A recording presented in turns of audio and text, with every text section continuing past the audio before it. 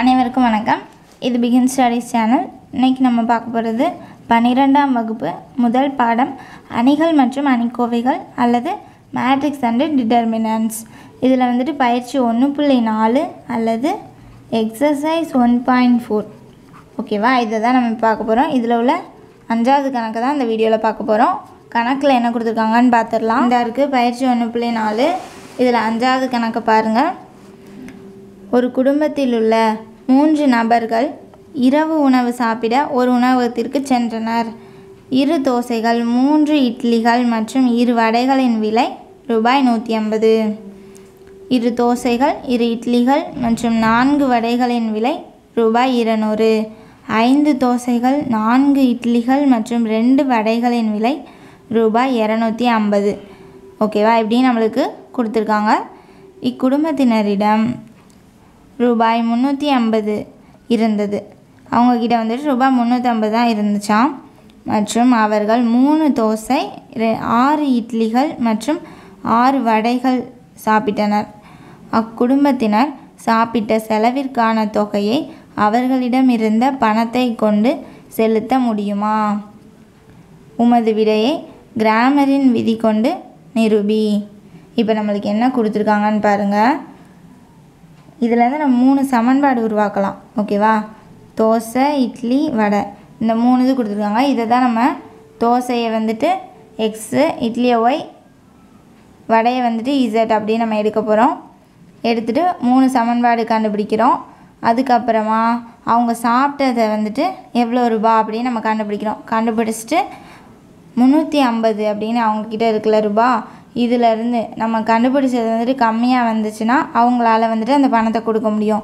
அதிகமாக வந்தால் வந்துட்டு அவங்களால கொடுக்க முடியாது. இப்படி தான் வந்துட்டு நம்ம சொல்ல போகிறோம். இதை வந்து கிராமரின் விதியை பயன்படுத்தி சொல்ல போகிறோம். ஓகேவா, நம்ம அதை சொன்ன மாதிரியே எக்ஸை வந்துட்டு தோசையோட விலை அப்படின்னும், ஒய்யை வந்துட்டு இட்லியோட விலையையும், இசட்டை வந்துட்டு வடையோட விலை அப்படின்னும் எடுத்துக்க போகிறோம். அவங்க கொடுத்துருக்குற இதுலேருந்து சமன்பாடை பாருங்கள். 2 தோசை ஓகேவா, அப்போ 2x, அடுத்து 3 இட்லி அப்போ 3y ப்ளஸ் 2 வடை அப்படின்னா 2z. இதோட விலையை பார்த்திங்கன்னா ரூபாய் 150. ஓகேவா, அடுத்த சமன்பாடை பார்த்திங்கன்னா 2 தோசை அப்போ 2x ப்ளஸ் 2 இட்லினா 2y ப்ளஸ் 4 வடை அப்படின்னா 4z ஈக்குவல் டு ரூபாய் 200 கொடுத்துருக்காங்க. அடுத்து 3வது சமன்பாடை பார்த்திங்கன்னா 5 தோசை அப்போ 5x ப்ளஸ் 4 இட்லி அப்போ 4y ப்ளஸ் 2 வடை அப்படின்னா 2z. இதோட விலை என்ன கொடுத்துருக்காங்கன்னா ரூபாய் 250. இதுதான் நம்மளுக்கு கணக்கில் கொடுத்துருக்கிறதுலேருந்து நம்ம உருவாக்கின 3 சமன்பாடு. ஓகேவா, இதில் வந்து நம்ம கிராமரின் விதியை பயன்படுத்தி XYZோட மதிப்பை கண்டுபிடிக்க போகிறோம். நம்ம ஃபஸ்ட்டு வந்துட்டு டெல்லு கண்டுபிடிக்கணும். டெல்லுனா எக்ஸு, ஒய், இசட் இதுக்கு 3க்கும் முன்னாடி உள்ள கெழுவை தான் நம்ம எழுதுவோம். இப்போ பாருங்கள்,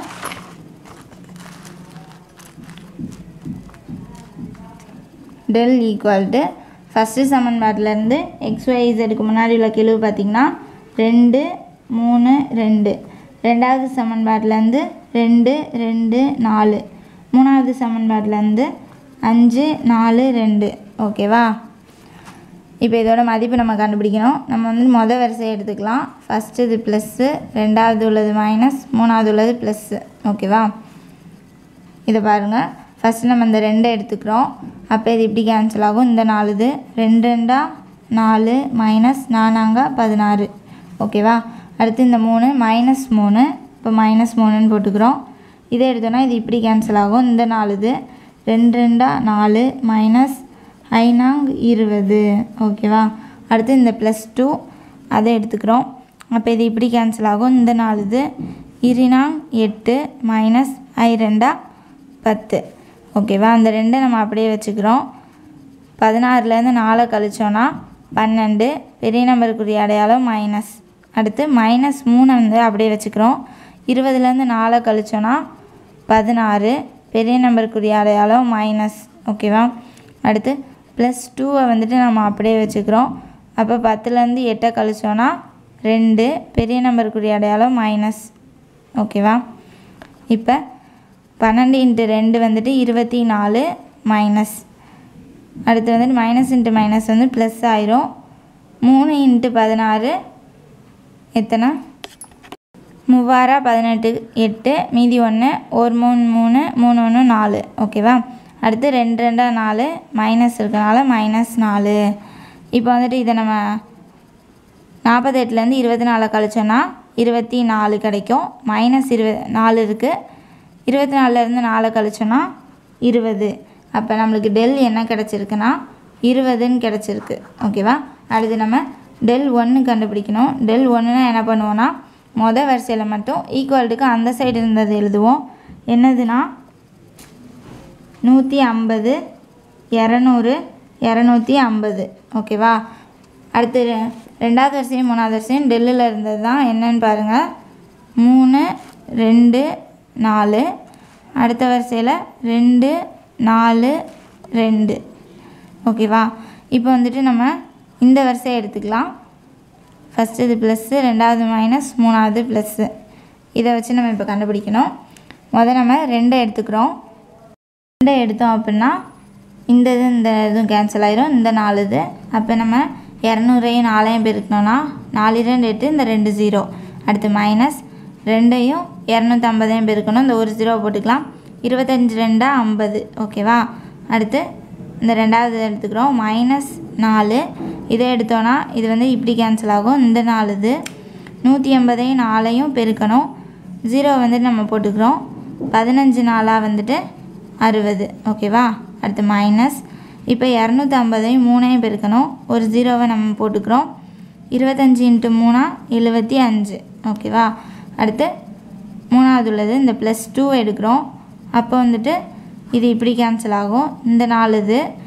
150ஐயும் 2ஐயும் பெருக்கணும். ஃபஸ்ட்டு வந்து 0வை போட்டுக்கலாம். 15 × 2 30. அடுத்து மைனஸ் 200ஐயும் 3ஐயும் பெருக்கணும். 2 0வை போட்டுக்கிறோம். இது 3 6. ஓகேவா? இப்போ பாருங்கள். 2 நம்ம அப்படியே வச்சுக்கிறோம். 800லேருந்து 500 கழிக்கிறோம். அப்போ நம்மளுக்கு கிடைக்கிறது 300. -4 அப்படியே வச்சுக்கிறோம். 750லேருந்து 600 கழிக்கிறோம். அப்போ 150. பெரிய நம்பருக்குரிய அடையாளம் மைனஸ். ஓகேவா? அடுத்து +2வை நம்ம அப்படியே வச்சுக்கிறோம். 600லேருந்து 300 கழிக்கிறோம். 300. பெரிய நம்பருக்குரிய அடையாளம் மைனஸ். ஓகேவா? இப்போ பாருங்கள். 2ஐயும் 300ஐயும் பெருக்கிறோம். இது 3 6 2 0. மைனஸ் இன்ட்டு மைனஸ் வந்து ப்ளஸ் ஆயிரும். 4ஐயும் 150ஐயும் பெருக்கணும். 0வை போட்டுக்கிறோம். 15 4 60. அடுத்து இங்கே மைனஸ் இருக்கனால மைனஸை போட்டுக்கிறோம். 300ஐயும் 2ஐயும் பெருக்கிறோம். 3 2 6 2 0. இப்போ வந்து நம்மளுக்கு கிடைக்கிற ஆன்சரை பாருங்கள். ஒரு +600 -600 கேன்சல் ஆயிரும். அப்போ நம்மளுக்கு கிடைக்கிறது என்னன்னு பாருங்கள். 600. அப்போ டெல் 1 வந்துட்டு 600. டெல் 2 என்ன பண்ண போகிறோன்னா கண்டுபிடிக்கணும். அப்போ நம்ம என்ன பண்ணுவோம், ரெண்டாவது வரிசையில் மட்டும் ஈக்குவல்ட்டுக்கு அந்த சைடு இருந்ததை எழுதணும். அப்போ 150 200 250. மொதல் வரிசையும் மூணாவது வரிசையும் டெல்லில் இருந்தது தான். என்னதுன்னா 2 2 5 2 4 2. ஓகேவா? இதுலேருந்து நம்ம கண்டுபிடிக்க போகிறோம். நம்ம எந்த இதை எடுத்துக்கலாம்னா இதே எடுத்துக்கலாம். ஃபஸ்ட்டு இது ப்ளஸ்ஸு, ரெண்டாவது மைனஸ், மூணாவது ப்ளஸ்ஸு. ஓகேவா? இப்போ நம்ம வந்துட்டு இந்த 2 முதல் எடுத்துக்கிறோம். அப்போ 2 இதை எடுத்தோம் அப்படின்னா இது இப்படி கேன்சல் ஆகும். இந்த 4 இது. 2 × 250. இதை வந்து நம்ம 0 போட்டுக்கிறோம். முதல் 2 × 25 50. ஓகேவா? அடுத்து மைனஸ் 5ஐயும் 200ஐயும் பெருக்கணும். 2 10. இந்த 2 0. ஓகேவா? அடுத்து ரெண்டாவது -4 எடுக்கிறோம்.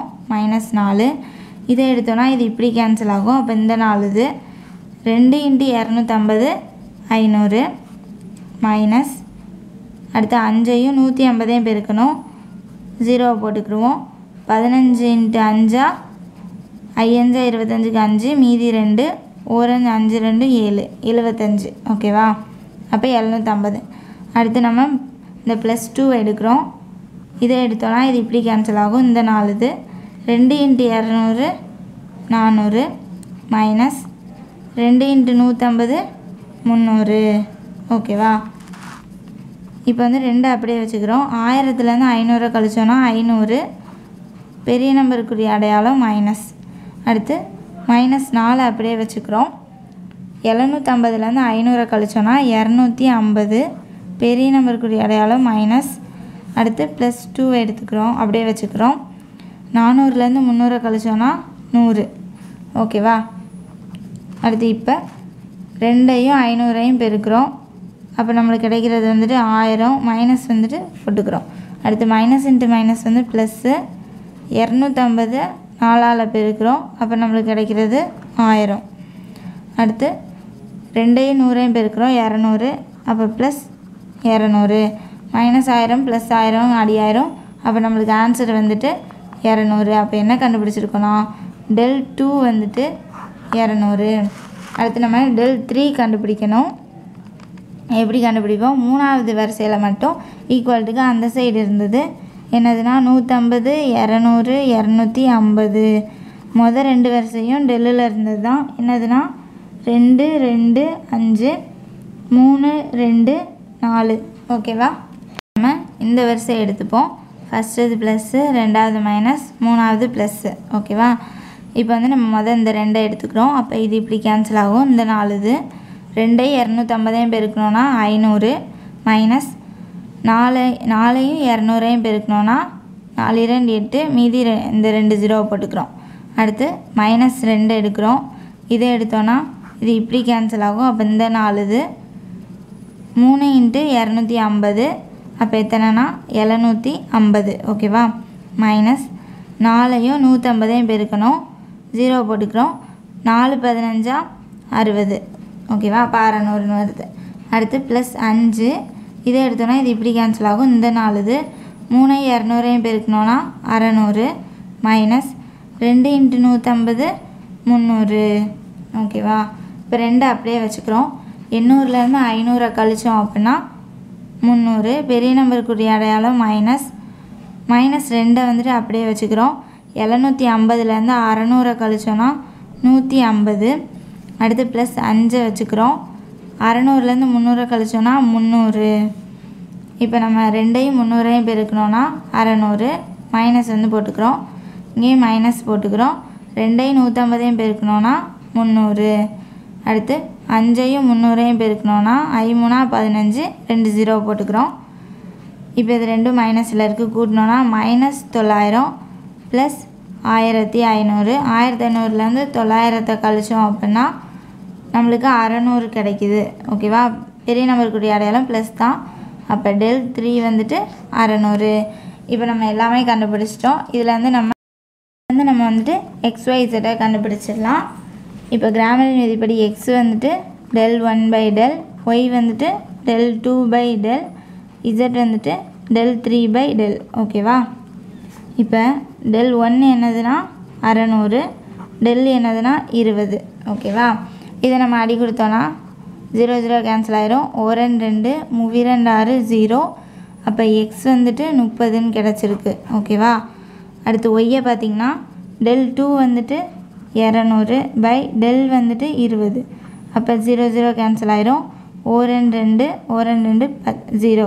அப்போ ஒய் வந்துட்டு 10ன்னு கிடச்சிருக்கு. அடுத்து z என்னன்னு பார்த்தோன்னா del3 வந்துட்டு 600, del வந்துட்டு 20. 0 0 கேன்சல் ஆயிரும். 1 2 3 6 0. இசட்டும் 30. ஓகேவா? இப்போ நம்ம XYZ கண்டுபிடிச்சோம். அப்போ என்னன்னா தோசை வந்துட்டு 30 ரூபா, இட்லி வந்துட்டு 10 ரூபா, வடை வந்துட்டு 30 ரூபா. இப்படி நம்ம கண்டுபிடிச்சிட்டோம். இப்போ நம்ம அந்த ஹோட்டலுக்கு போனாங்களா குடும்பத்தினர், அவங்க எவ்வளோ சாப்பிட்ருக்காங்கன்னு பார்த்தோன்னா இங்கே பாருங்கள், அவங்க 3 தோசை 6 இட்லி 6 வடை சாப்பிட்ருக்காங்க. அப்போ என்னன்னு பார்த்தீங்கன்னா 3x + 6y + 6z. ஓகேவா? இப்போ இதோட மதிப்பை நம்ம கண்டுபிடிக்கணும். x வந்துட்டு 30. அப்போ 3 × 30 + 6 × y வந்துட்டு 10. அடுத்து ப்ளஸ் 6 × z வந்துட்டு 30. ஓகேவா? 3 3 9 0 + 6 10 60 + 6 3 18 0. இப்போ இதை பார்த்தீங்கன்னா இதெல்லாம் நம்ம கூட்டணும். கூட்டினோன்னா நம்மளுக்கு என்ன வருதுன்னு பாருங்கள். 0 வச்சுக்கிறோம். 9 6 15 15 + 8 23க்கு 3 மீதி 2 1 3. அப்போ எத்தனை ரூபா வருதுன்னு பாருங்கள், ரூபாய் 330 வருது. ஆனால் அவங்கக்கிட்ட இருந்த ரூபாய் எவ்வளோன்னு பாருங்கள், ரூபாய் 350. அப்போ என்ன அர்த்தம், அவங்க வந்துட்டு இந்த ரூபாயை கொடுத்துருப்பாங்க. ஓகேவா, ஏன்னா அவங்கக்கிட்ட 350 ரூபாய் இருக்குல்ல, அப்போ அவங்களால 330 கொடுக்க முடியும். இதான் நம்மளுக்கு ஆன்சர். புக் ஆன்சர் கரெக்டானு பார்த்துடலாம். இந்த இருக்குது பயிற்சி 1.4. அதில் 5வது கணக்கை பார்த்திங்கன்னா ஃபஸ்ட்டு இது 30 ரூபா, அடுத்து 10 ரூபா, அடுத்து 30 ரூபா. நம்மளுக்கு கிடச்சிருக்கிற ஆன்சரும் அதே தான், 30 ரூபா 10 ரூபா 30 ரூபா. அடுத்து அவங்களால அந்த பணத்தை கொடுத்துருக்க முடியுமா, ஆம் அப்படின்னு விட கொடுத்துருக்காங்க. நம்மளும் அதான் சொல்லியிருக்கோம். ஓகேவா, அப்போ நம்ம கண்டுபிடிச்சது வந்துட்டு கரெக்டு. இந்த வீடியோ பிடிச்சிருந்தா சப்ஸ்கிரைப் பண்ணுங்கள். தேங்க்யூ.